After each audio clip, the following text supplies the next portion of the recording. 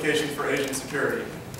Dr. Karber is a scholar in residence at the Government Department at Georgetown University, where he has taught since 1978, as well as being the founding director of its Asian Arms Control Project. He received his bachelor's in political science from Pepperdine College and his PhD in international law from Georgetown University, where he was a graduate fellow at the Center for Strategic and International Studies. He subsequently earned postdoctoral certificates from the John F. Kennedy School of Government at Harvard University, the Wharton Business School at the University of Pennsylvania, and the Harvard Business School. A former U.S. Marine, in 1968, Dr. Karber was brought to Washington by Admiral R. Burke to serve as National Security Assistant to the ranking minority member of the Congressional Joint Committee on Atomic Energy.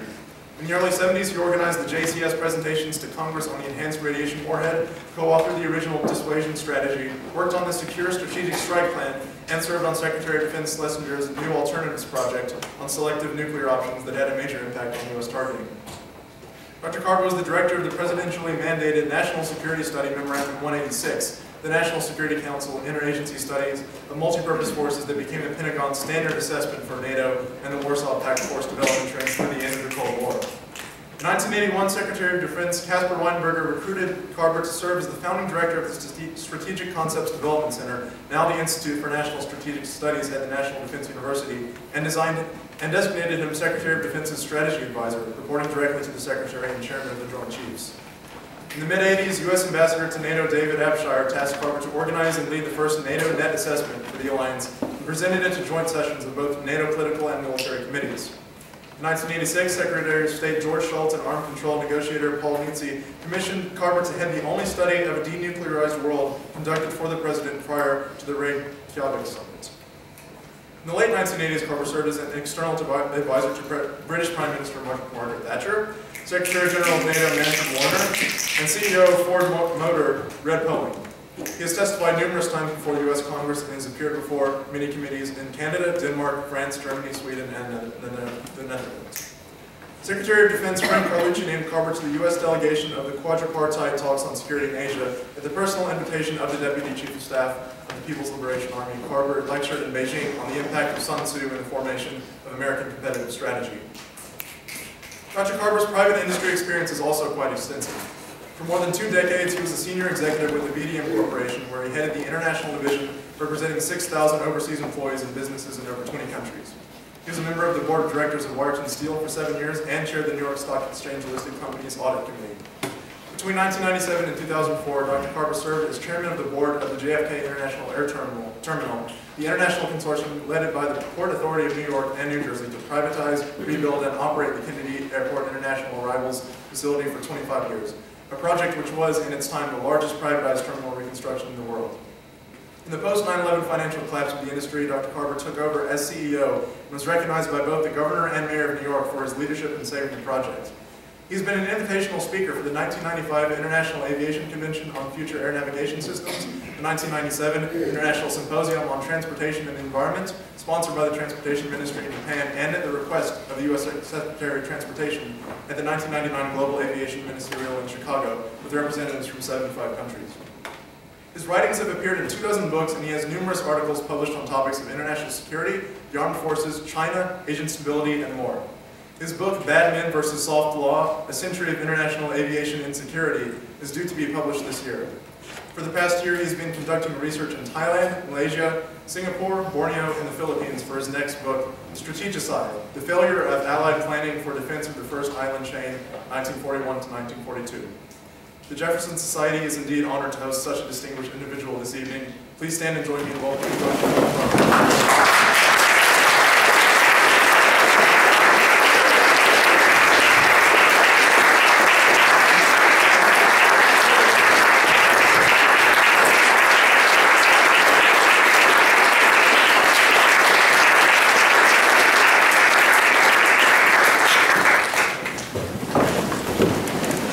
It's a great pleasure to be here tonight. We're really thrilled for several reasons.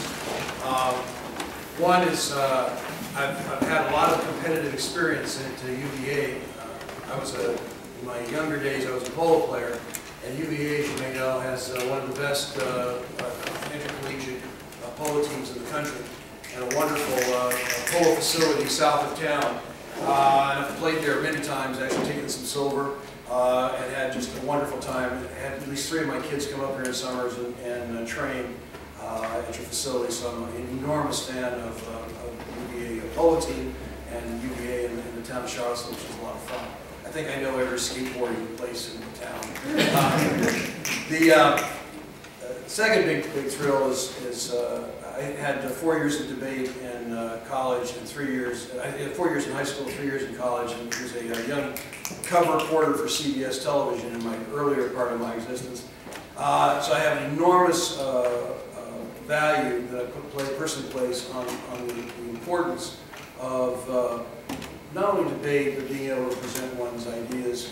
And I love the Philadelphia Society of Georgetown. I have a feeling that I have equally high admiration for the Jefferson Society, so it's an enormous pleasure. Lastly, I'm just the opening act for your debate tonight, so I'm just trying to get you guys warmed up, so thank you very much for coming. When the society asked me to talk, they had seen some recent discussions about some work that my students had done, has achieved a little bit of international notoriety, and they asked if I'd come up and provide it, or talk on it. So this is a little bit of background. I was going to give you about 4 or 5 minutes of background, and then show you some video, and then I think it'll be more fun after the video, so I'll kind of open it up to a free flow. Not just don't limit yourself to Q&A, but also offer your opinions, or feel free to throw, I prefer not real tomatoes, but verbal rotten eggs is fine. It's just fun to sort of spar and mix it up a little bit. This project, so we started the Asian Arms Control Project. Professor Doug Shaw, who's now Dean at George Washington University, and he was had been a head of anti-proliferation in the Clinton administration of the Department of Energy. I had served as head of strategy in the early Reagan administration in the Pentagon. Both of us had enormous personal belief in the value of rivals sitting down and talking to each other and trying to have some form of negotiated constraint.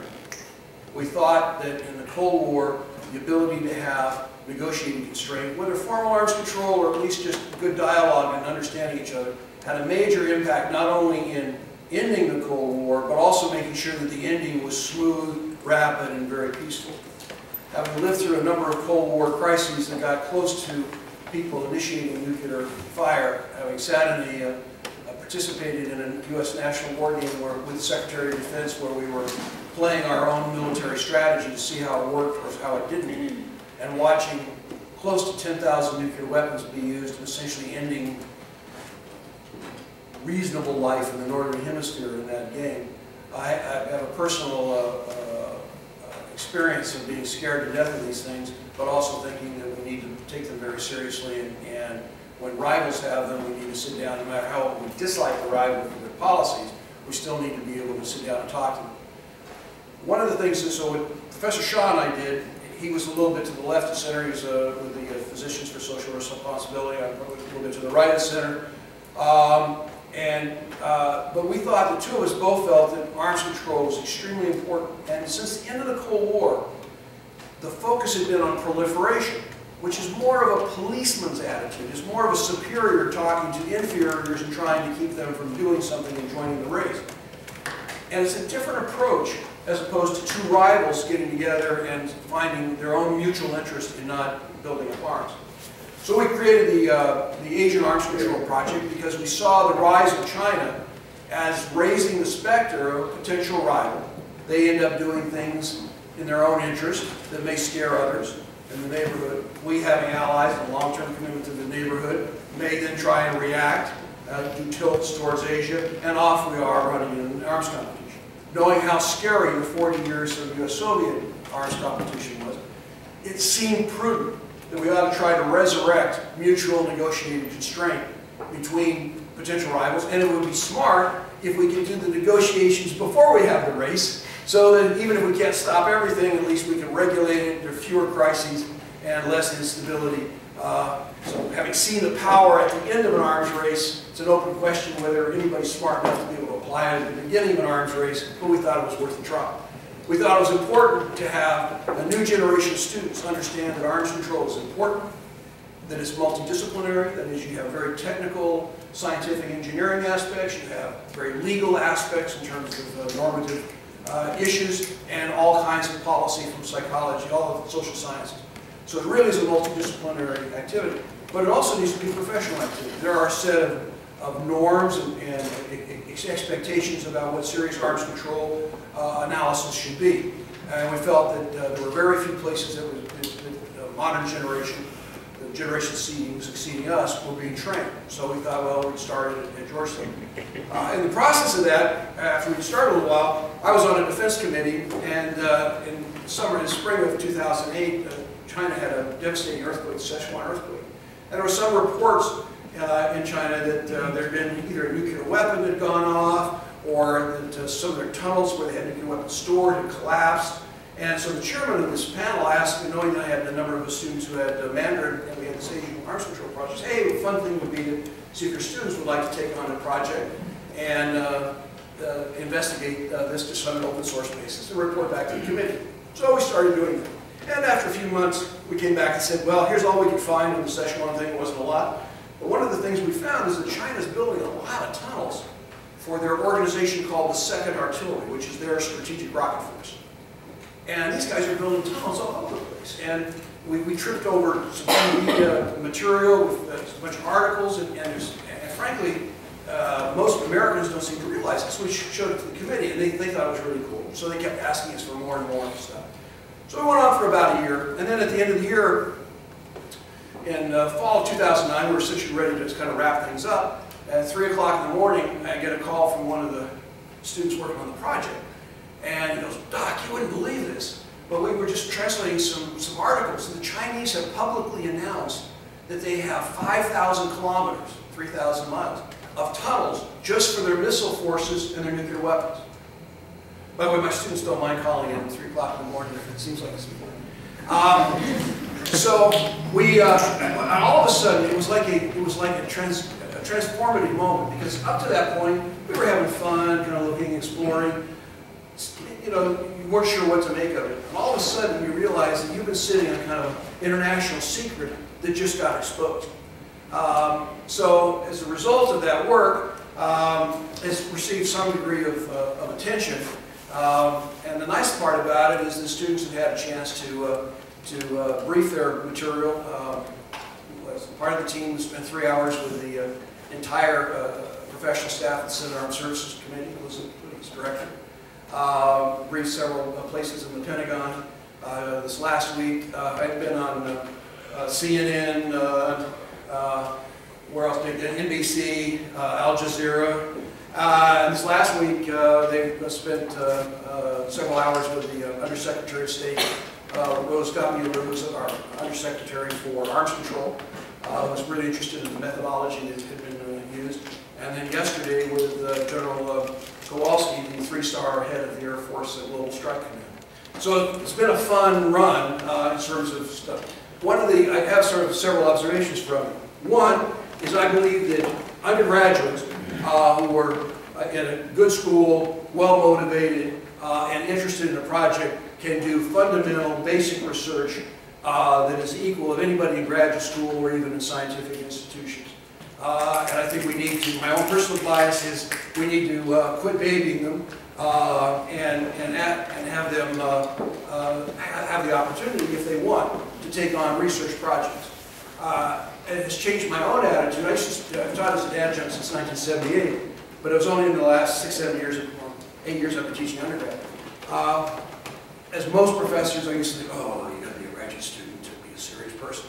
But what I found was how much I enjoyed the energy, excitement, innovation, creativity of the undergrad. Which I think, though, also pedagogically means that those of us who are thinking about training the next generation, need to change our own attitude. And the professor's role then is not to sit there and throw out a bunch of stuff and have them regurgitate it back to you, and then sit there and sort of grade them. Rather, your role is to serve more as a mentor and say, okay, you know, pick a project, let's do some research, and let's try and make that research as best as possible. I've been enormously impressed with the work that my guys have done, guys and girls have done. A number of their papers are now passed around the Pentagon. Some of them we have people who are now hired in several intelligence agencies, Office of Secretary of Defense, somebody's a White House fellow, and a number of research institutes. So it's cool to see them be able to do that, and I feel more strongly about that than ever. Now, what I wanted to show tonight, and one of the things that we did when we were doing the Chinese research is we ended up collecting about 2.5 million English words of translated Chinese documents. That's 4,500 pages. This being lined about this big. Another thing we found was China's internet is an enormous source of ability to find interesting things. China today is the world's largest internet user. It's growing like crazy. Unlike the Russians at the height of the Cold War, the Chinese love to talk. And they like to talk to each other. And when they're talking, they love to use the internet to talk to each other. And it's a very valuable way of being able to sort of see what they're looking and thinking. They have embraced the video medium beyond anyone's wildest imaginations. It wasn't until we started getting this project, I'm absolutely astonished.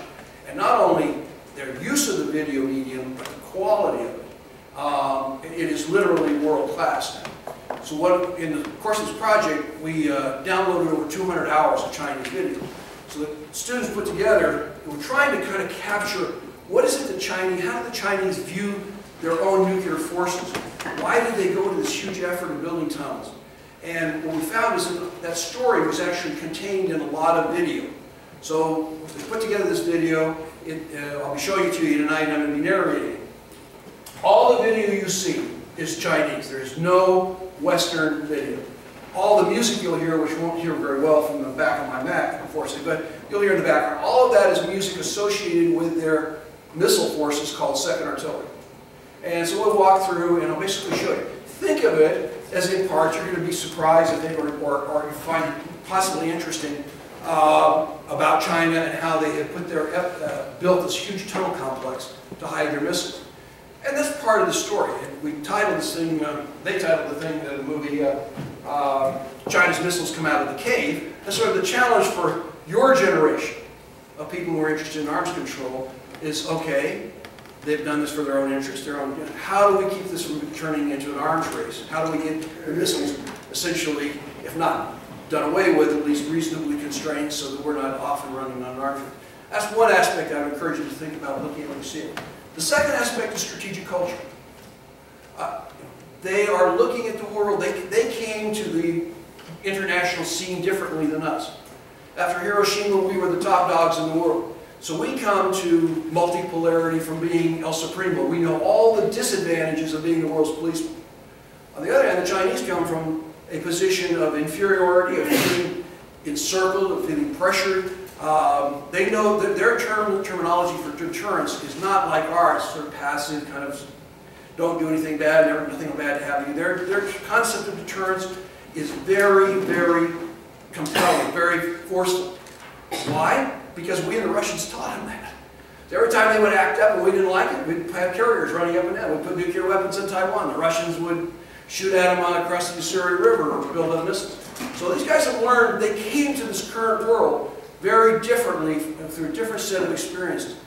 That doesn't mean they're right or wrong. It just means it would be smart if we at least are sort of appreciative of it. And our feeling is that showing how they view themselves is perhaps a useful way. So that's what I was going to do, is going to show the video. I'll narrate as we go through. And I hope it's not, find it boring or less than interesting for you might want to kill that overhead. At least this little big.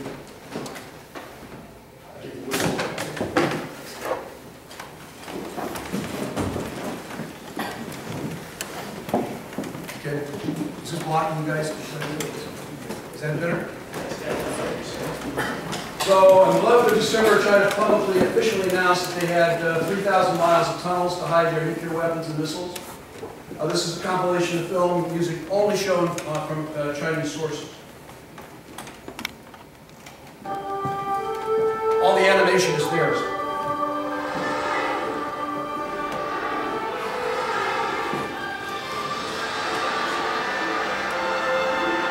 We use the subtitle a study in strategic entropy, because we think it captures kind of cinematographic study in strategic entropy. It captures our own American lack of knowledge and appreciation of how they sort of view the world.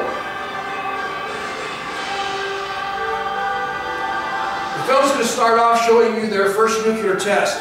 It was also the time they first started digging some nuclear weapons, digging some tunnels to store their stuff. What's interesting about this is they do not view nuclear weapons as just a deterrent to be thrown at somebody's city. They actually viewed it, even when they had only a few, as a war-fighting device. So watch this, because it's truly amazing to think that somebody has a relatively primitive army, access to nuclear weapons, and they put those two together in a very interesting and strange way. As a polo player, I find this both exciting and obnoxious. These guys are going to fight the fire.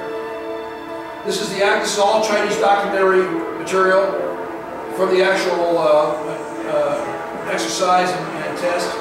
This is their actual. Here you see the guys going in with their original tunnels. This is their music, by the way, behind this shot. This is their detonation device. So the second row goes green, red. This is a 22 kiloton device that was about 30% larger than Nagasaki. They were excited about it because it was a huge national achievement. Nobody believed they could do it on their own. The Russians had been helping them, then told them to go to hell. And so the idea that they could do it by their own was a huge challenge, and they did it within 5 years.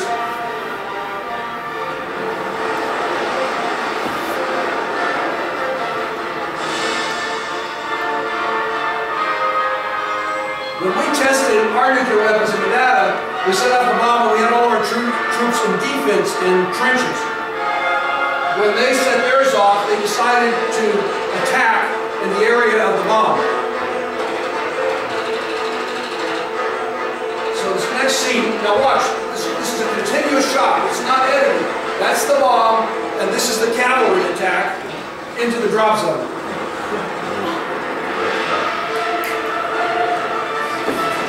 Is that cool or what? I love the horsemen. Look at the sabers!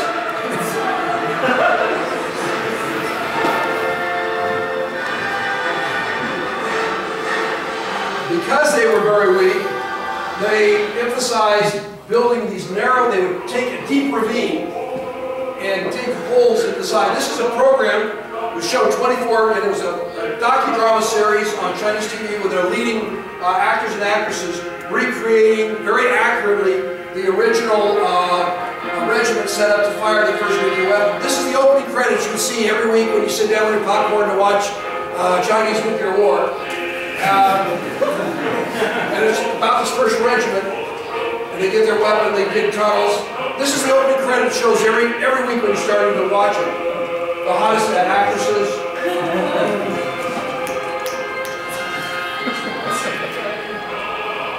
Their production quality is awesome. Remember, we've captured this off of internet, TV, so it was really high quality presentation. This film was produced and directed by a general in the 2nd Artillery, the rocket forces. The rocket forces paid to have it done, and it was accurate in every way possible. And it showed the early, remember, this is the opening credits, and at the end of the opening credits, every week, they're setting off a hydrogen bomb. This was shown in 2008. This is a year 2000 civil defense documentary which gave us a lot of the really good historical period from Mao. When Mao and the Russians got into it, and there was a point where the Russians came to us and said, we want to do a preemptive nuclear strike on China, will you agree? And that's really what was the prelude to Kissinger going and Nixon going to Beijing. We said no. But they were so scared, they were so weak, Mao said, okay, we got to dig tunnels deep, store grain, and never try it and cause any problems. And they started manually digging these tunnels. They had over 1 million people in 30 cities digging tunnels at the same time. You would work 8 hours a day, then you would go to a bus stop, and either a truck or a bus would pick you up, and then you would go and you'll see people, they're actually in their civilian clothes, digging by hand.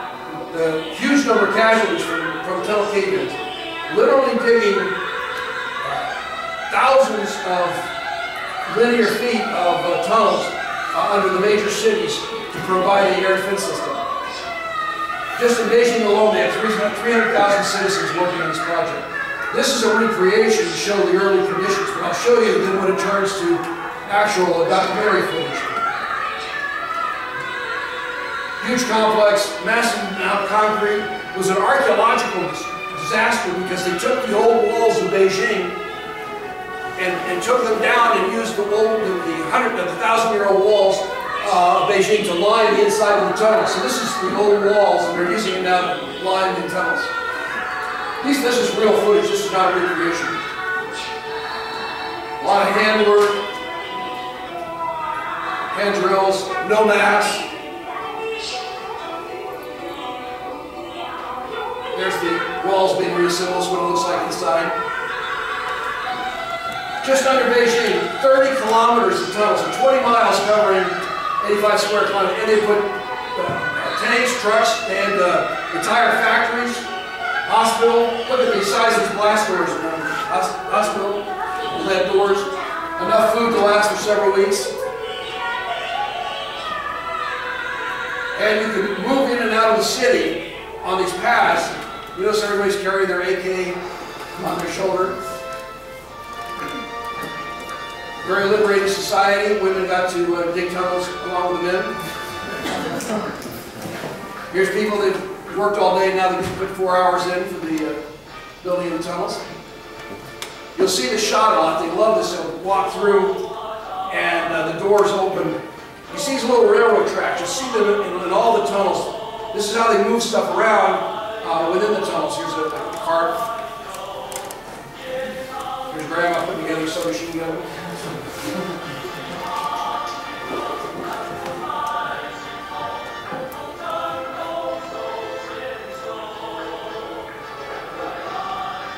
And so here's the buses coming in. They're driving through the tunnels. Like I said, 30 cities were done this way.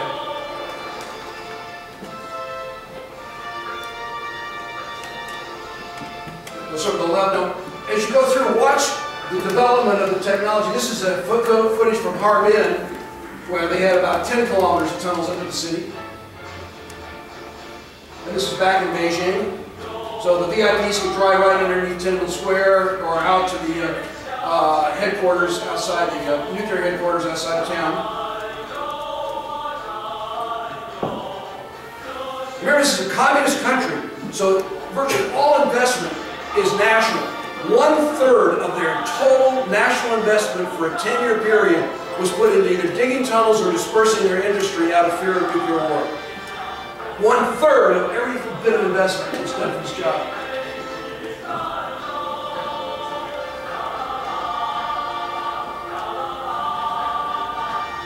This is what it looks like today. You can tour parts of it if you're Chinese, if you have a Chinese citizenship card.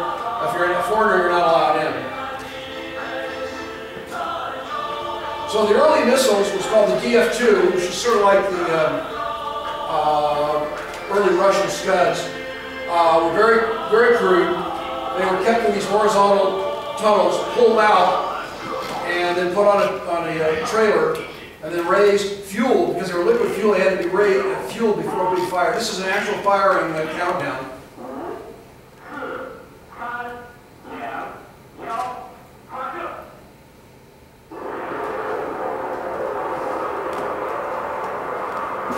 We'll see this over and over. They love to show this scene.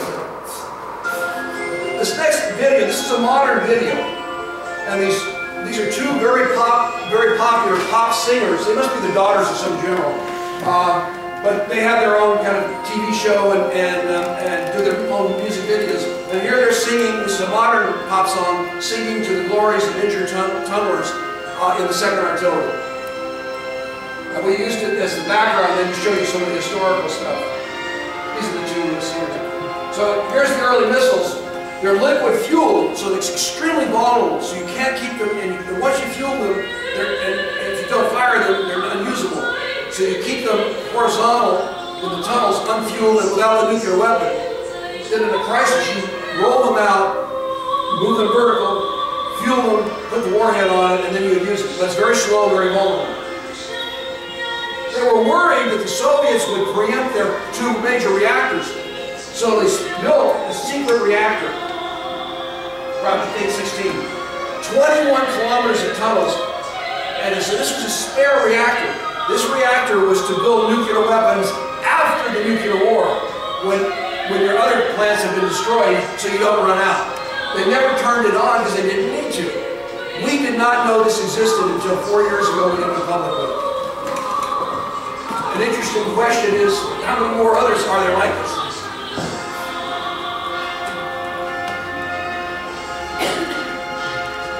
This is actually the diagram showing the 21 kilometers of tunnels.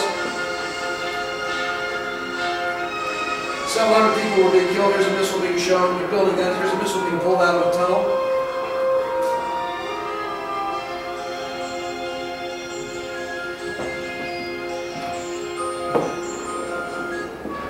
China tested its first hydrogen bomb in 1967. The difference was between 22 kilotons and 3 megatons. So it was almost, it was like 300 times the strength of the first one. By 1984, they built their first ICBM. It was basically built in 3 parts: the nose cone, the second stage, and the first stage. They only built a few of them. Again, it was liquid fuel, very vulnerable to attack. So they said, we got to put it underground. So they created a plan, top secret plan, that we didn't know about until just a couple of years ago, to start building tunnels to hide these missiles in. Between 1985 and 1995, they built 2,500 tunnels. By the way, this guy is a brigadier general in the rocket forces. He's also the national opera star. So if you're a cool person in China, you can get a rank to help the national cause. So here you can see guys, they're still very primitive. Look, he's holding that drill with grease on his hands, which is a great way to get some calluses. The early tunnels had a lot of problems. You had water seepage and collapse. Very primitive, lost a lot of people. The 2nd Artillery has the largest, one of the largest hospitals in China, and its major specialty is, guess what? Lung cancer. Because so many of their guys were digging in the tunnels for so long, they had a huge population of people with severe lung problems. Today they're required to have oxygen and masks. One of the problems you have is methane buildup. So one of the ways of doing it, they're taking a Roman candle, firing it down the tunnel to set off the methane so it doesn't build up. Now you're going to see this guy killed in a second. The problem is it's hard to tell so you can get a true large methane explosion that blows up. So they would bring Colonel Canary into the tunnels, and when he dropped dead, everybody goes, "Oh, we have a problem."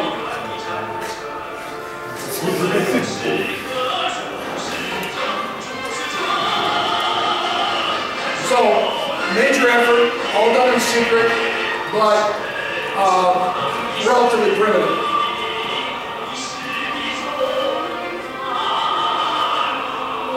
Tunnels have sort of 2 parts. They dig the rock out, and then they build a rebar and cantilever tunnel. This is what the first missile silos look like. This shows the second missile they had, the DF-3, which could go about 3,000 miles, cover most targets in Asia. And here it is moving through these blast doors in the tunnels. Notice they move them around with these little rails. You'll see that over and over.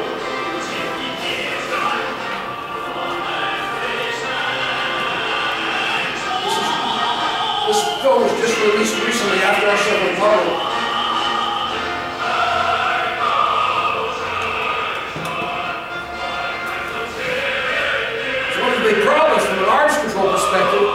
don't know what's in the tunnels or how much is there. When missiles are first in production, you can say, okay, well, they can only produce between 5 and 10 a year. But when a missile's been in production for 30 years, the span of possibility of how many that can be is very large. Generally, uncertainty produces concern. People that react to that uncertainty. So generally in arms control, having stuff hidden may be good in the short term, but it often provokes others to respond. So again, you see very clearly what they found when they moved them very far on the rough terrain, the gyros would degrade. The missile didn't work very well, so they found they couldn't move them very far with the first generation stuff. So it was a workable system for a poor guy, but it wasn't very sophisticated. I love this. 1 minute he's in a uniform, now he's in khaki. And of course they got him lunch for this one.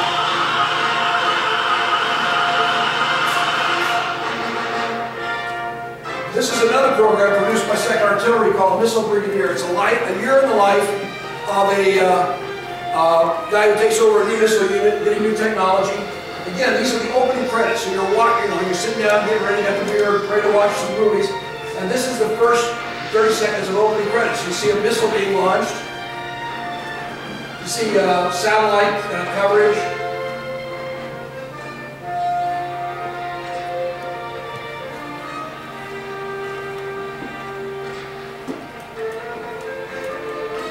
Missile launch computer. And of course, no good opening credit is worth anything without having a re-entry vehicle land on the opponent and blow up. They talk a lot about the Taiwan crisis in 95-96, where they announced areas that they were trying to put pressure on Taiwan to not vote for an anti-communist party.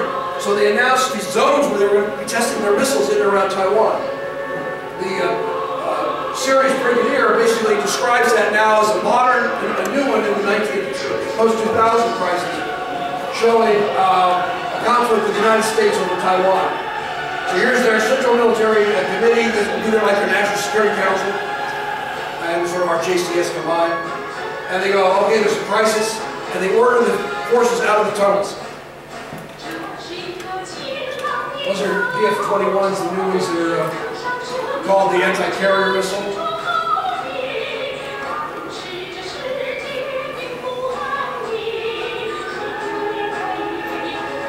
So when you have an alert, you warn the guys who are in the tunnels, they get their missiles ready. Now these new missiles are solid fuel, so you don't have to fuel them. They have solid state electronics.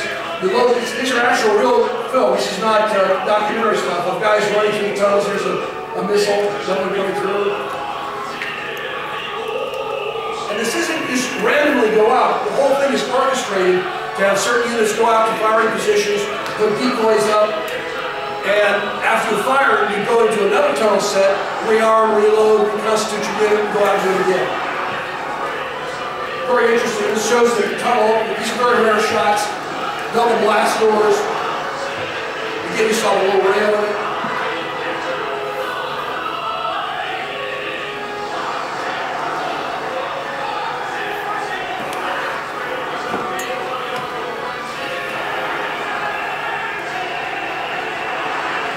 This is the DF-21.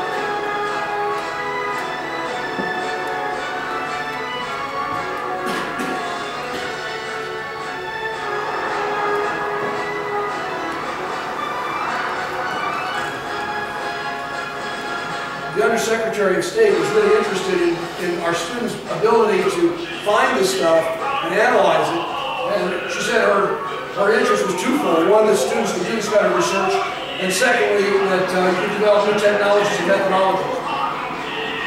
So you'll see, like in that last, they monitor where our satellites are before they go out. So they try to go out when we have the least satellites. You'll see lots of helicopters over the top. That's very indicative. Because the height of the Cold War, both we and the Russians, whenever we move missiles around with nuclear weapons, we put helicopters over the top for security. That's a strong indication that you've got nuclear weapons on board.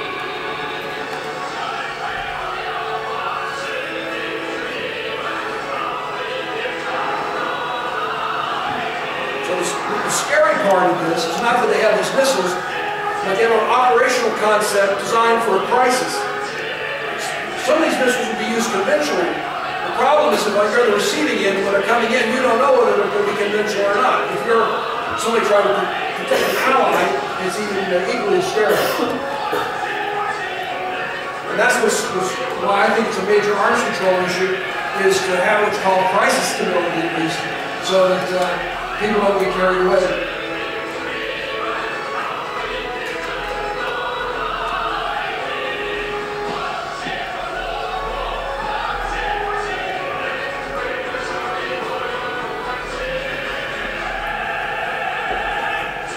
Shot was them deploying their forces into India, into Tibet, obviously in India, just in the last 2 years, where they just built a huge tunnel complex. Now, in their simulated crisis with the U.S., now the crisis escalates, and we use conventional weapons to try to protect Taiwan, and they then need to respond.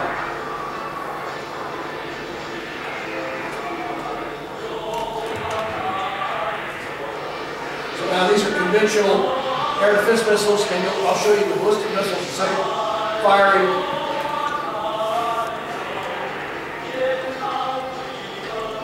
Those S-60 air defense, that's H-6 medium bombers with the cruise missiles.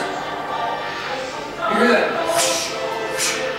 The canisters are filled with compressed air, so the missile is literally blown out of the canister, and then it ignites. What that means is that every unit can fire multiple missiles. You just go back in the tunnel, load a new canister on, and you fire. This is out of the docudrama. So here's a brigade commander, and he's going to visit an underground facility. We had seen reports in their military literature that they had an underground command and control position that had water running through it. You could actually get in there via a boat.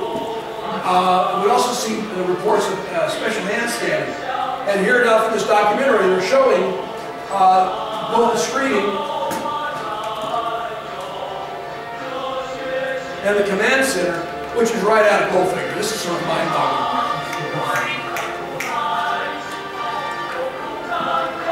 So he's coming in from the top, which is called the stalagmite cave. Check this out. Anybody want to water ski?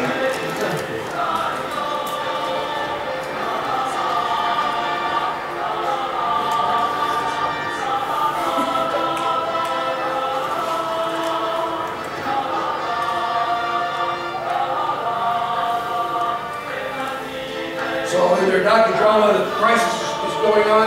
The brigade commander goes to the command, and he talks, and they decide on a meeting with the head of the management center to work on a strike plan.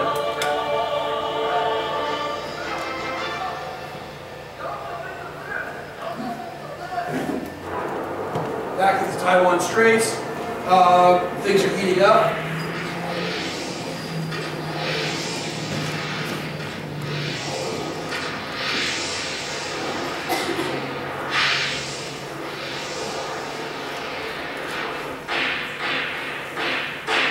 They actually do a lot of live fire tests.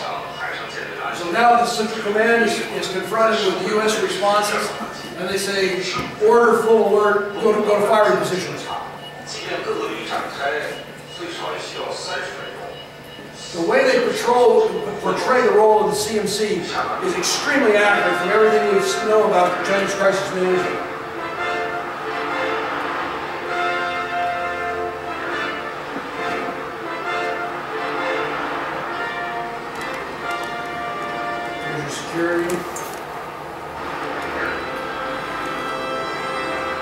That was a ICBM. These are theater missiles. You see, they actually do what's called live field testing. Just like we, the Russians have a tendency to bunch up on the highway, so here's a missile unit. So the PAP, the People's Armed Police, evacuate the highway, they line the highway, and then the missiles deploy with security over the top.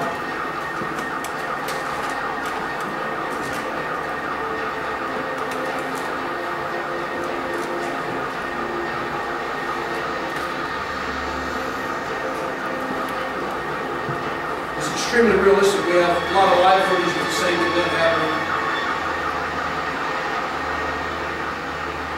These are ICBMs coming out of their position.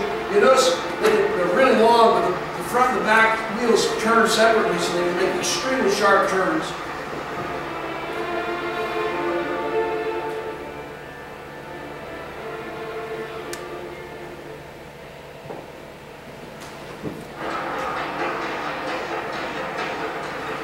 Watch as you see this Jeep that will be driving through here. Watch what happens to it. It's kind of cool. Whoops.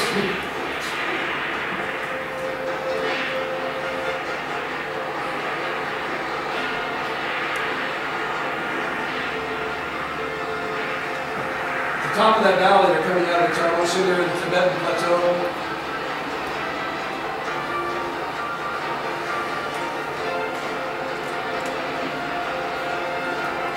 So this is a DF-21. This would be what's called the carrier killer. This is one of China's leading actors who was trained as brigade commander. Great actor. Very cool guy.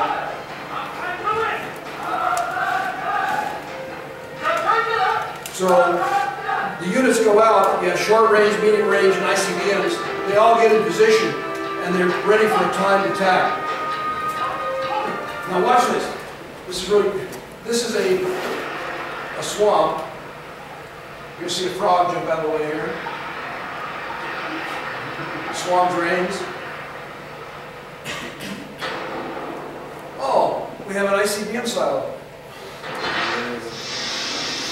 He's fueled and he's on launch on warning, which means you can't call him back once he goes.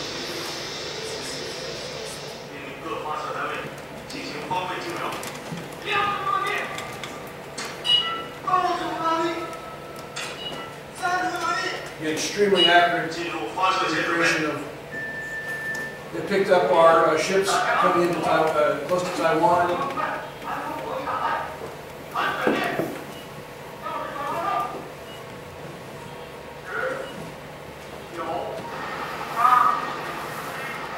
One thing we see is you don't see one missile fired at once.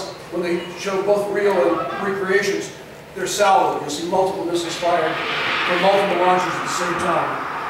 So we'll look closer, you'll see this one, you'll see is another one that's launched.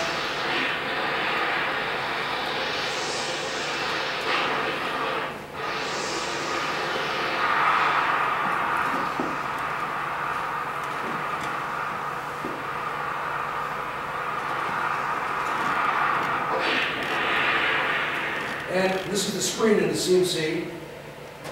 In our scenario, it was a success. Everybody's happy.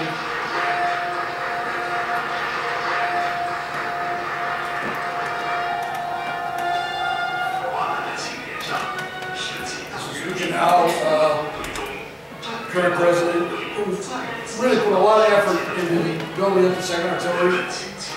They had these old ICBMs as a missile in a silo, but after the Gulf War in '91 and the events in the Balkans and then Iraq, the Chinese concluded that fixed sites were extremely vulnerable. Likewise, they had to go to solid fuel missiles, but this meant bigger missiles, and this meant meaning more mobility and also bigger tunnels. So they started the next phase of what was called the Underground Great Wall, from '95 to the present up till 2009. Now notice how things have changed. Those guys in the little raggy pants and tennis shoes, this is today's Second Artillery.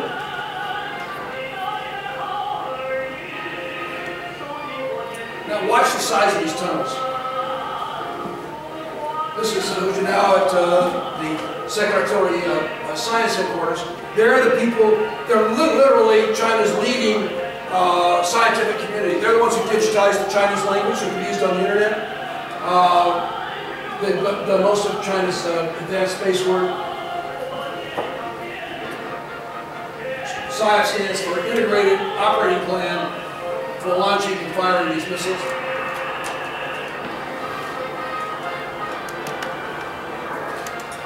These are the happy students of the Science College.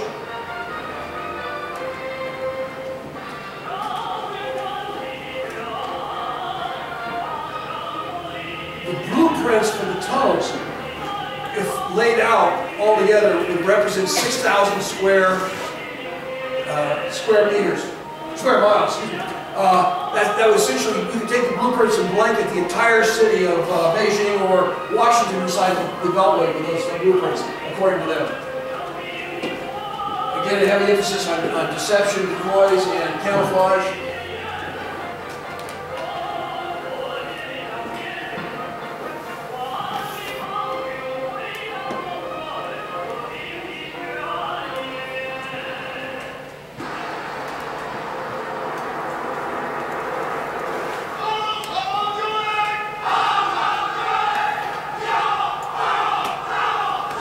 Term historic role. The argument is that their new status after the turn of the century is associated with the ability of second artillery to be a major player not only in the region but in the world.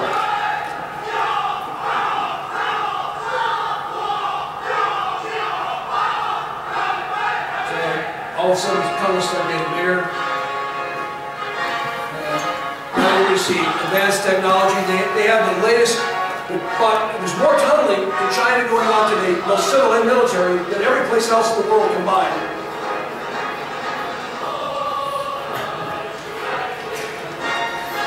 They have the latest Austrian drilling technology, the latest anti-humidity air conditioning from Europe.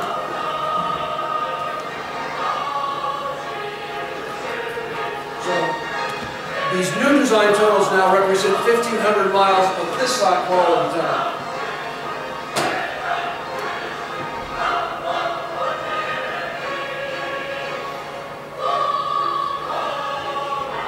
When this was shown to senior defense officials and also the Congress and the state, many people had not seen these photos. They were amazed that we got them. Starting in 2006, they had this accelerated plan. Apparently, they were trying to get the tunnels ready for the new generation of ICBMs called the DF-31A. It appears that they do the tunnels 5 to 6 years ahead of trying to get them started ahead of the new missiles that come in and go into them.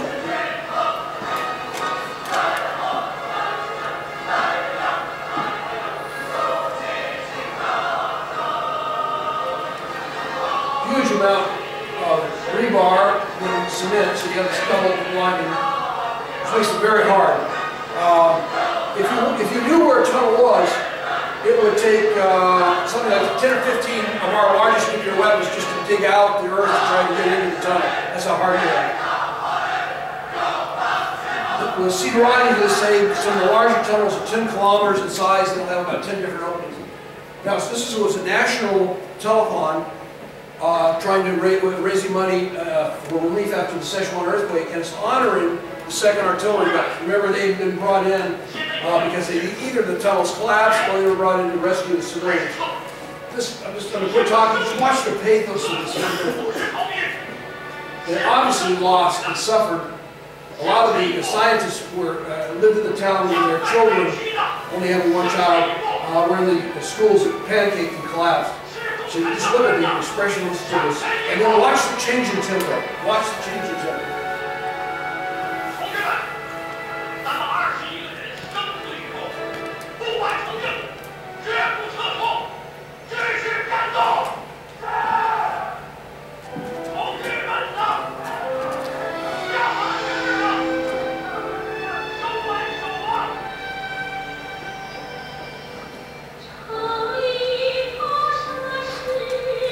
This telethon was shown in the largest auditorium in Beijing, and then broadcast live.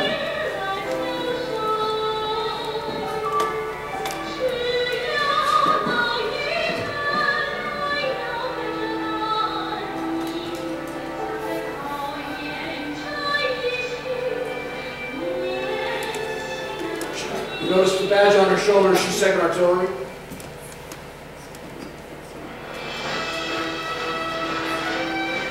Watch the change in this tempo.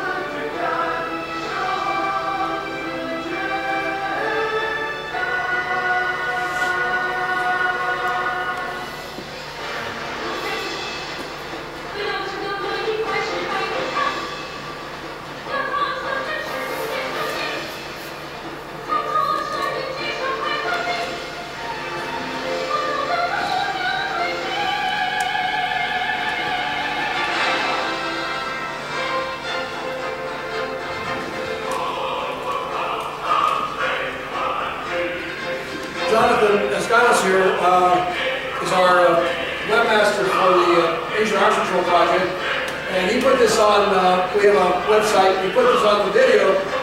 Then a smaller version of this has been shown on YouTube on 5 or 6 different places, some of which is close to 100,000. In terms of sort of thumbs up, thumbs down on YouTube, it's about 2/3 thumbs up, about 1/3 thumbs down. Then somebody posted it in China on Niku, their YouTube, and it has 84% approval rating and only 16% negative. So we're twice as least popular in China as we are in the States. Now again, notice the quality of the construction.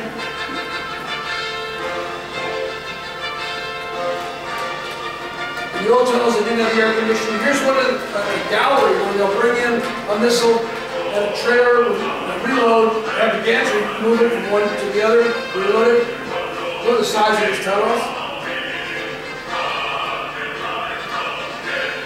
They showed this, and I still don't know what they mean by it. They did this when they were highlighting the tunnels opposite India in Tibet.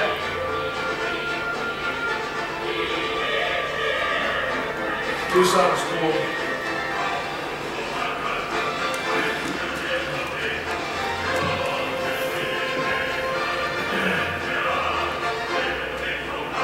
Here's one of these galleries, see the little railroads. They put in these command and control centers to monitor the tunnel construction.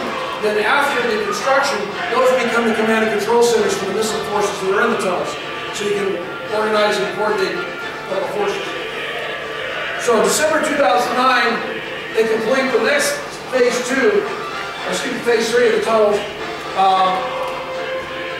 And they're really proud of themselves. And that now gives them 5,000 kilometers of tunnels. And this is the way they look at completed.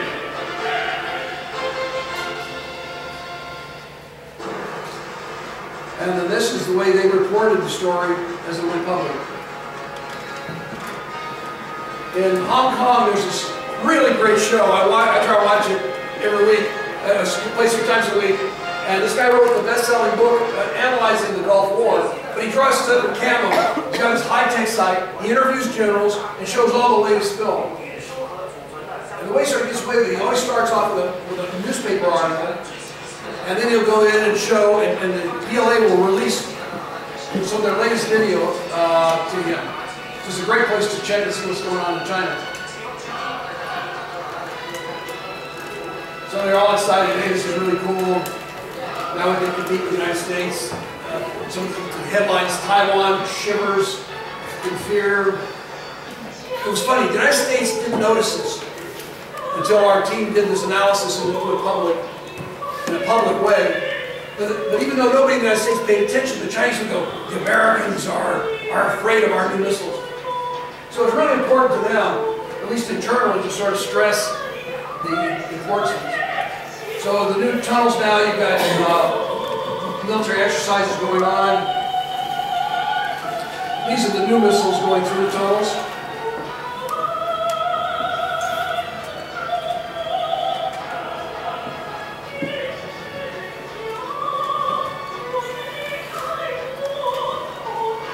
She won a national contest to sing the song Chinese Blues with a badge on her shoulder, 2nd Artillery. She beat out, in that contest, China's most popular opera singers.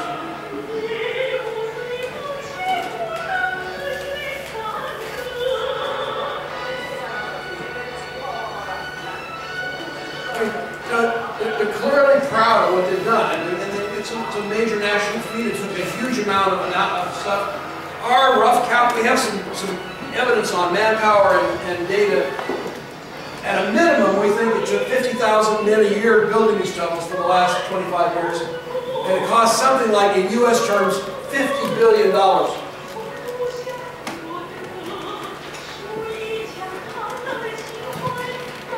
We saw some of their articles talking about, hey, you can see our missile sites from space.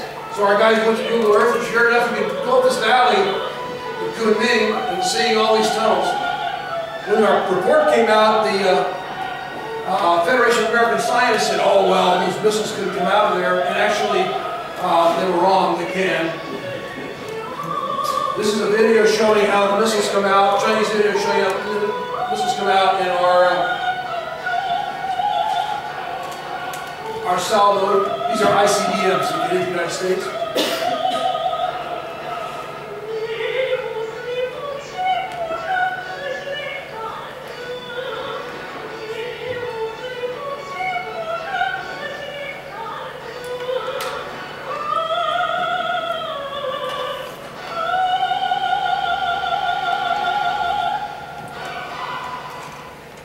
And a little bit of discussion about the future. We're almost done. One thing we picked up is the tunnels are still going on after 2009, so they're in the next phase. It's not exactly clear what that phase is, but we noticed that, for example, in the movie Brigadier, they had a secret missile train. You load the missile up on a train in the tunnel, and then move it across country with special security, and then goes into another tunnel where you unload it. And the missile is hidden in a passenger car.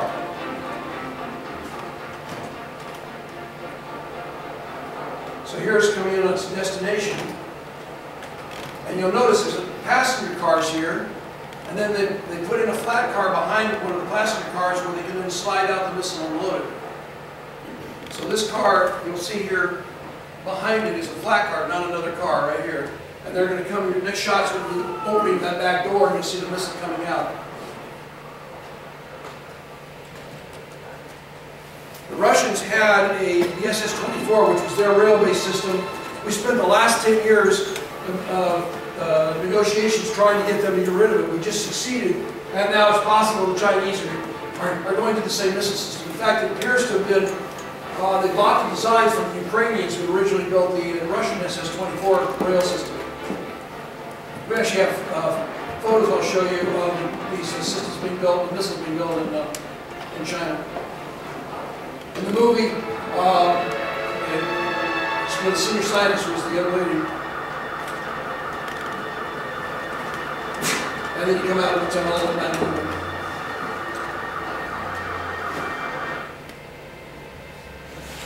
So if you go to Chinese talk radio, they have talking heads, and they like to talk about future missile systems. China's largest program to enhance the economy in the recession, their single biggest deal is modernizing their railroads. So they're now showing, here they're on TV, they're showing using rail movement to move missile units from one tunnel complex to another opposite Taiwan, and they're actually showing it being done on TV.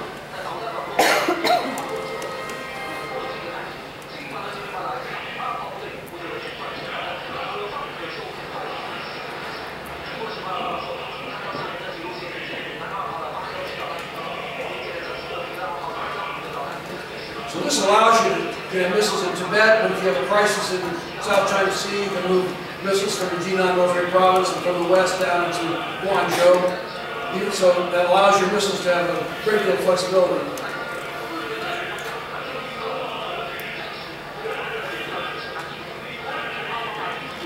Then compare our railroad system and point out that we're sending our new rail systems to Las Vegas and for people to spend their money on parties, and they're building theirs for their strategic courses.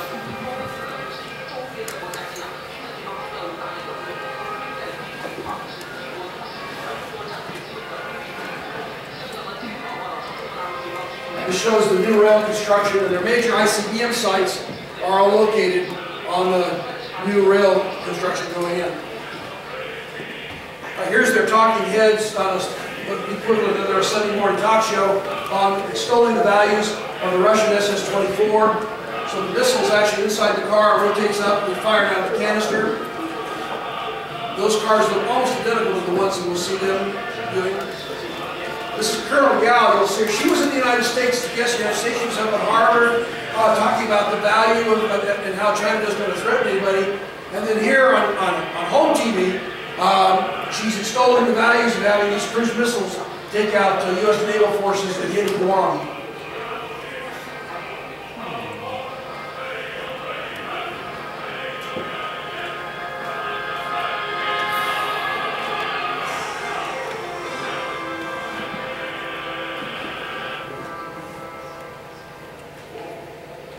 Chinese TV went public with this program. We saw it first on a blog where some colonel says, this is a national disgrace. showing national secrets on TV. Some local reporter had filmed this hapless sergeant doing the switching of one of these missile trains. This is the Ukrainian design, and you actually look at it, it's actually being built in China. Here you see how the missiles slide into the car. These doors open.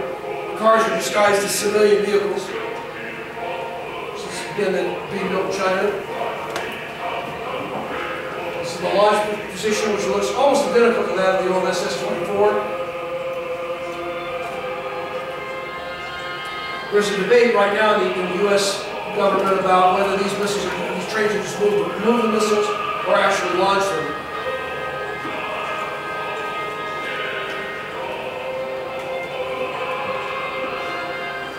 This is a shed that goes into a tunnel complex where the rail trains are hidden.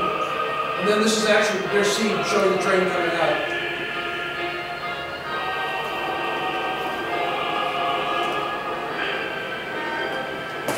And the students had fun with this evening.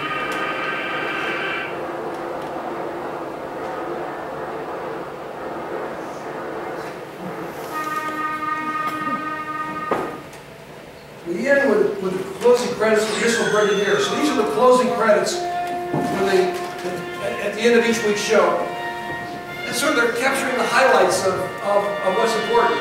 So here's the general telling the commander how important his mission is. And here's the cool guy, the brigade commander. Oh, here's his girlfriend who was an Olympic swimming coach. Got into the pool. Oh, I hit an ICBM in the swamp. You listen to him, screws up, he's always in trouble, have to cancel him.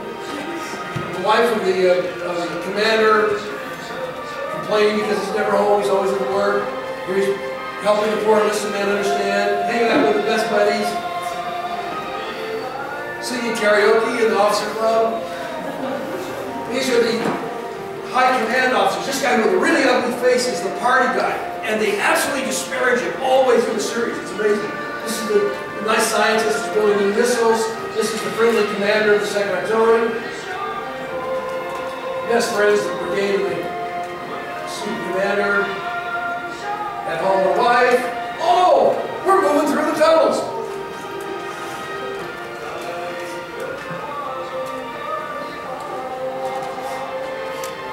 And we have a salvo launch that ends in a nuclear strike.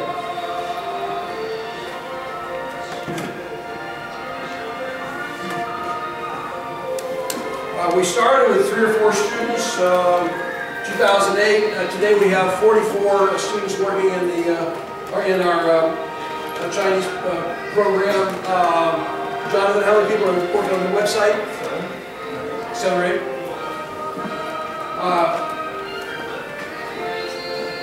We were talking at dinner tonight. I was having dinner with some of your colleagues, and I think that a lot of the methodology and approaches that was done for this. And we go ahead and get the lights.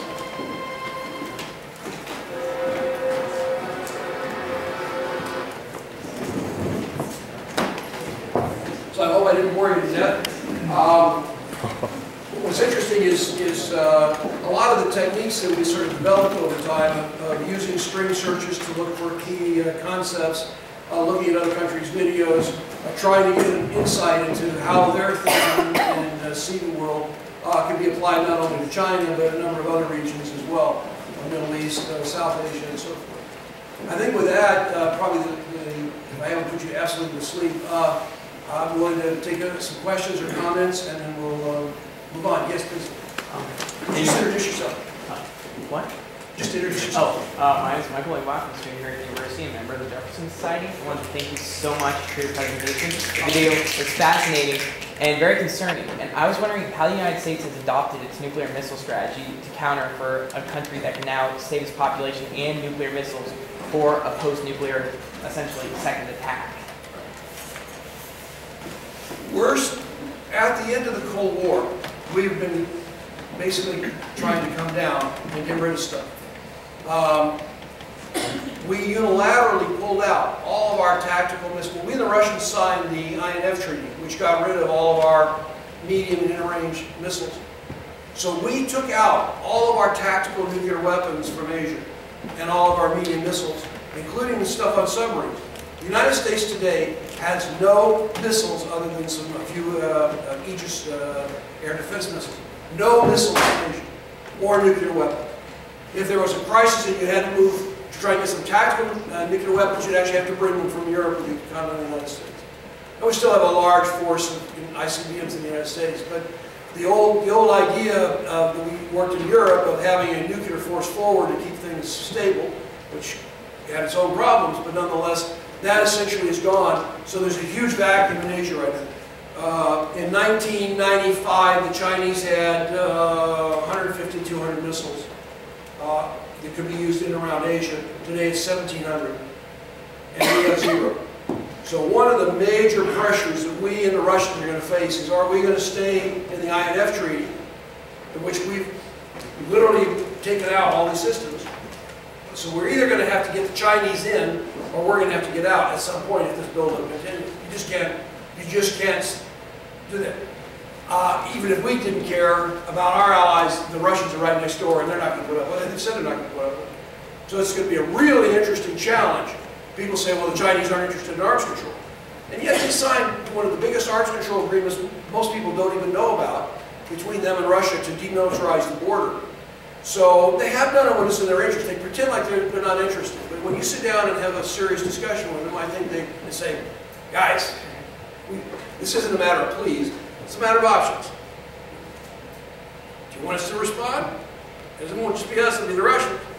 Or do we want to try and join us and try and get rid of this stuff? So we're going to have, I think, we're going to need to have some very serious discussions with them on that issue. The second issue is the buildup of ICBMs and the rail base, which is mobile. We spent a decade trying to get rid of those because they're extremely bad for arms control. Because they're mobile and they're hidden, so you don't know how many he has. And it's and he's not going to let you, or doesn't want you to go in his tunnels, because once you go in his tunnels, then you can at least target the entrances. So it's, if arms control is best when both sides have a good idea of what each other has, it's not so good when somebody, even if it's a smaller country, is in the process of suddenly adding a larger number. So again, we're going to have to challenge them. Then the last big, so that's the second big issue, is we and they are going to have a serious discussion about, okay, and we and frankly in the United States are going to have to decide, and it's probably going to happen in the next couple of years, do we, right today, we and the Russians hold each other mutually vulnerable. That is, we can destroy Russian civilization and they can destroy the United States. There's no other country that has that level of power against the United States. Today, China might be able to hit us with about 20 weapons. By 2020, given what we see in both them putting MIRVs, that is multiple warheads on missiles, so each missile doesn't fire one warhead, they fire anywhere from 3 to 10, and putting them on railroad, there's the potential of some substantial breakout. So I don't think it's like, you don't have to be a threat monger to say, you know, it's going to be close to 100 cities soon. So we as a society got to decide, do we want China to hold us vulnerable? And if so, okay. If not, then are we going to try and negotiate with them to keep them from building up, or are we going to build some kind of defense? And it's going to be some very tough choices for us. One of the things that seems to be pushing them, and again, you don't have to demonize China. One of the things I do is I take a quote, and the quote says something like this: our strategic interest is in, the quote is, everyone at Harvard is interested in, every good communist is interested in keeping the American imperialists from being present in Asia and intervening in Asian affairs and causing problems. That quote is actually from Theodore Roosevelt, and all I did is change Communist Party from the word Harvard to Communist Party, and the European to American, and Latin American to Asian. So, and I think that captures their attitude, which is Asia's for Asians, and you shouldn't be out. There is almost a Chinese Monroe doctrine, if you will. And the reason I stress Monroe is so we don't necessarily demonize them, because we had that attitude. So, just because we had it doesn't mean necessarily they should, but it's not also immoral that they would have have a very similar attitude. And as they're rising, that seems to be sort of their game plan, which is, you know, one of our admirals was meeting with a Chinese admiral, I think it was about 2 years ago, and we were trying to get the Chinese to have these anti-piracy patrols, which they are doing. And we said, gee, we'd like to have you help us secure the Pacific. And the admiral said, yeah, no problem. Why don't you preserve the Pacific from Pearl Harbor east, and we'll preserve the Pacific from Pearl Harbor to China. And you can have your eastern lake, and we'll do the western. I mean, that seems to be where their foreign policy interest is going. It doesn't mean they want a war or even going to want to invade anybody. So what's interesting is this buildup then seems to have several phases to it. One phase is having what's called dominance in the local region. So they can keep our aircraft carriers out or hit our air bases if we send aircraft in. And the other is to make sure that we're not interested in intervening by saying, hey, this ain't a free ride. You start intervening in Asia and it gets out of control. It's not just Chinese cities that are going to burn, it's going to be Americans. So we as a country are going to face a dilemma of how we want to respond to that. And I think it's going to be a very careful, in my opinion, it's going to be a very careful tread. It needs a high degree of professionalism. I don't think we should demonize them. I don't think we should turn this into an anti-Chinese crusade. But it means we ought to have some very realistic negotiation. It goes to the heart of the President's Prague address in the beginning of his administration when he called for a world without nuclear weapons. As your introducer noted, I did the first study for Secretary Shultz prior to President Reagan going to Reykjavik and proposing that idea with Gorbachev. I came out and said it's possible, this is 86, it's possible, but challenging, and you're going to have to, you can't go down to low and not have very, very intrusive verification. Today it's 2 or 3, 4 times harder, and when somebody puts their forces in an underground tunnel complex, it becomes all, how would you monitor that? I mean, just raising some fundamental questions. And if they're doing it to safeguard their security, they don't want your guys walking in with a GPS iPhone and saying, oh, I know where this is now. So how would you do that? How would you be able to simultaneously know what's in 3,000 miles of tunnels? And at the same time, be able to have them still feel secure? It's a really challenge. So I think we face 3 very serious arms control problems. An INF treaty, getting them in, having some very serious talks about ICBMs, and deciding ourselves whether we want to be vulnerable to China, and if China, do we want to be vulnerable to India, which is working on an ICBM, or even to an Israel, which is working on an intercontinental missile. God knows why. Okay? So this is not going to be the last time we're going to face this issue. And then the last point is we're going to have some very, I don't like the idea of turning to my grandkids and say, you know, well, Grandpa kind of screwed it up, and you guys are going to be living in a lot dirtier world than I was. But that's the reality, and that's going to be the challenge for your generation.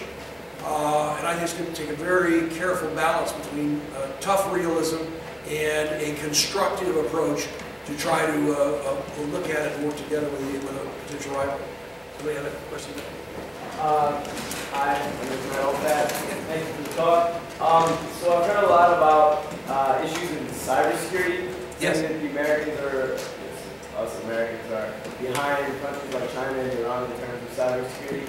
Is that more of an issue, or is this one an issue, considering that we're so dependent on computer? Yeah.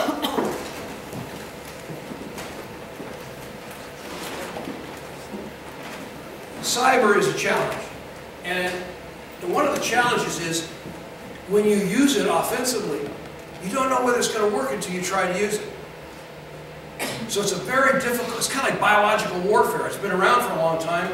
People actually developed biological weapons, but even military guys didn't want to use it because they didn't know what the consequences were going to be. It was so unpredictable. Don't quote me that cyber warfare is the new biological warfare, but I'm trying to illustrate the problem of uncertainty makes it a very weird weapon. And so you're not sure whether there's a lot of hype or whether you could actually decapitate somebody and take them out. So I think it's a serious issue, and it ought to have, we ought to be defending ourselves. We are probably more vulnerable than some societies because we tend to be more open. We have more open architectures. We've been slow to create an organized But other guys have problems too. I mean, the students were, my guys were, gals were, we do these string searches. And so the 2nd Artillery has a website. You go there and it says, hello, hi, how are you? And if you don't have the password, you can't get past the homepage. We were doing some string searches, and next thing we knew, we came in the back door, and we downloaded their syllabus for their artillery forces. We got the SAT scores, if you wanted, for the officer school. So they had, now Beijing is very hard, but as you get out into the regions, China itself is not as hard. We were doing what I call offensives, and we just happened to fall into that place. But it was kind of cool. So I think the cyber is certainly an issue. On the other hand, you hit something and you hit let's say they targeted our electrical plants with the cyber. And they take down a significant part of the American electrical grid. But within 4 or 5 days, it's back and running. Now, if it's part of a war, that could help be decisive. But if it's just sort of a retaliatory issue, okay, people are inconvenienced, you know. So we looked at what happens if, with their missile buildup, if they build MIRVs on their ICBMs and targeted them just small, relatively small warheads, Hiroshima-sized warheads, at American nuclear and large electrical plants, 300 large electrical plants in the United States. You kill half the American population, not because of the nuclear weapons, but because the United States cannot, most Americans cannot live without electricity. When electricity goes, you know, 100 years ago, people would go out, they knew how to gut a deer or maybe eat Fido or whatever. 3 days after the electricity's gone, there isn't going to be any stores, there's not going to be any transportation. I mean, our society, basically, you take out our electrical grid. So my point is not to be scary, but nuclear weapons have a physical effect. And I'm not even talking about killing people, I'm talking about even just in societal disruption that is orders of magnitude about what happens with cyber. And so I'm trying to say that without diminishing the cyber issue. But nukes really are scary. Yes, sir. Hi, my name is Ben Donahue, and thank you for coming today. Sure. But, so given that this is public, this video, and I remember in your introduction you did something with Sun Tzu. Yes. To what extent do you think that these videos are a deception? Either Are what? Are a deception, either for underestimating the strategic capability or overestimating the strategic capability. I mean, I don't know the background details, but it feels as if these could be some sort of a deception either way. They could. The short answer is I don't know. Some things to think about. Almost all of that, I would say 97% of that was for domestic consumption. So I would argue that this is not if they're trying to send a message, either they got too much or they got too little or whatever the message is, whatever the target audience is, I don't think that those were oriented outside of China. I think they were oriented domestically. So then the interesting question is, okay, why are you getting your own society pumped up? You know, it's hey, it's expensive. So you're paying taxpayers' money. We'd like you to appreciate the 2nd Artillery. We did the same thing. If you were back in the 50s, we had Strategic Air Command, had Gary Cooper and SAC Strike, and you know, you had all these cool, and the Air Force basically subsidized. But if you watch Dr. Strangelove, the operational pieces in not the silly part of the war room. No, this is the war room. You can't fight here. but the operational stuff about the plane and the alert system was extremely accurate. So, and had Air Force support, which we were very sorry for after Cooper came out with it. But, so we used to have that same kind of promotional stuff. Part of it is just basic pride, I think. Part of it is in a civilian society where the military is not as cool, creating a sense of elitism like you see with 2nd Artillery. I mean, those guys are tough, they consider elite, and pumping them up as a national deal to get people, you know, guys in university, girls in university, to go and join the 2nd Artillery. Might be part of it. We know they've been digging a lot of tunnels. And that part is real.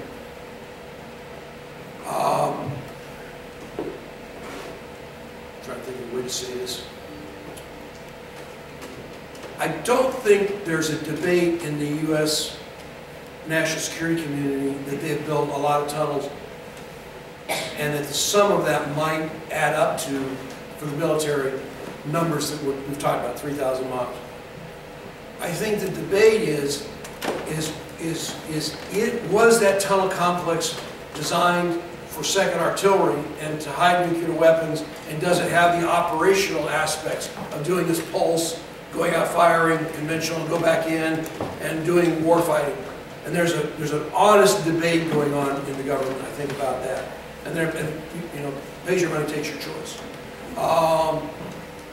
So we looked at these and we go, looks like war fighting to us, you know. But people come back and say, well, after all, it was just a made, or some of that was just a made-for-TV docudrama. Some of it was sort of military hype and so forth. I think when you look at their military literature, we were able to get a number. Like I said, we had 4,500 pages of stuff, and we had several of their major manuals, like Science of Second Artillery, which Science of Second Artillery Campaigns, which is which 2000. Nick, what is it? 2004. Yeah. Nick Iacono is one of my lead guys. He's literally an expert on second artillery. We had this manual. This manual was top secret in China, and we were able to get a copy.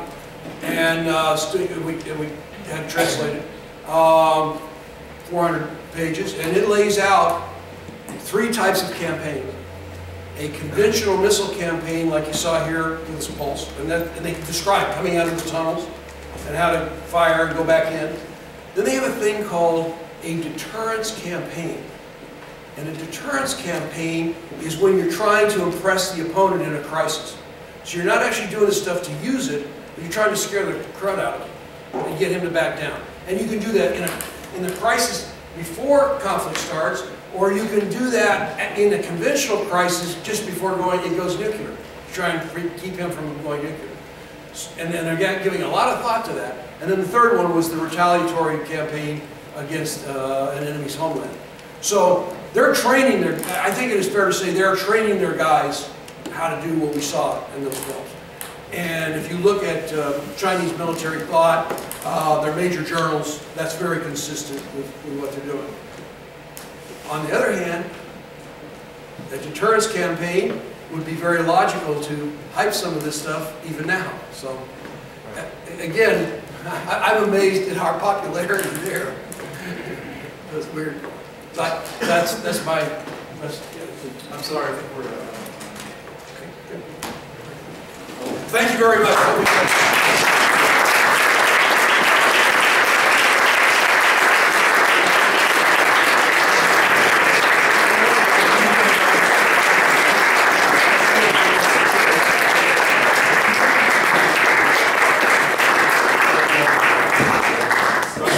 As a small token of our appreciation, please accept this Jefferson Cup engraved with Cornet and Society seal. Thank you very much. Can I offer an invitation? I teach classes on Tuesday afternoons and Tuesday evenings, Chinese military thought in the afternoon, and strategy and technology. If you're ever in Washington, you have an open invite to our classes. Secondly, I was telling the guys gals at dinner, we've played some simulations that are a lot of fun. We have some of our star simulation people here. I thought it would be really cool if some of you would like to go and actually blow up the world and see what it's like to do some of these military simulations. We have a Georgetown UVA set of exchanges where we'd like to have you an open invitation over the next couple of years actually create a simulation society with you guys between Philadelphia and thank you very much. We can also sign our role when you guest.